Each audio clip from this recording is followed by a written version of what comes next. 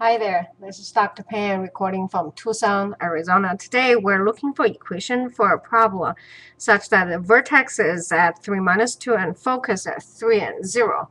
I always thought a parabola is one of those weirdest curve. Okay, so let's get the 3 minus 2 in there. I'll tell you why I think it's such a weird curve. So here's our vertex, and our focus is 3 and 0.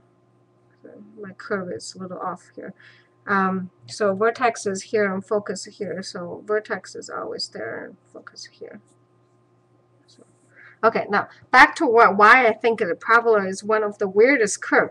This curve requires that any point on this curve, let's call any arbitrary point, such that it goes the distance from the point on the curve to the focus is the same distance from the point on the curve to this line called a directrix.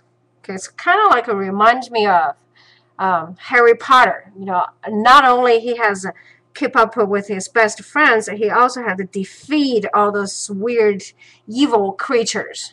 Okay, so think of Harry Potter when I'm writing there how we're writing in Chinese here. Harry Potter. Think of a Harry Potter when you think of parabola. Anyway, so going back over here, the trick is then, of course, to find out what the P is, because parabola always have this form of 4P, and the two boxes I draw in here is the curve always lies on the linear curve. So y, the curve is actually running along on my y-axis. So y is the linear term, and x squared is the nonlinear term. So we need to find out what the P is. The distance between the vertex to the focus is a P, and the distance between the vertex to the directrix line is P at the vertex point. So if we find the distance between focus, which we have 3 minus 2, and the vertex, this is actually vertex, focus is actually 3 and 0. Okay, so the distance between here and here is 1p.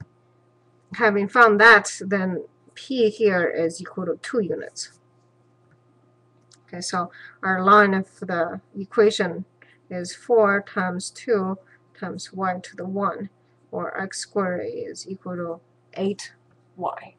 So that's the equation for this parabola, that given vertex is at 3 minus 2 and focus is at 3 and 0. Hope you got it and hope it's clear. Send your request for any Chinese characters to my channel directly, and next time I'll try to work it into a math video to make it fun. Don't forget to like this video, and until next time, have a confident day.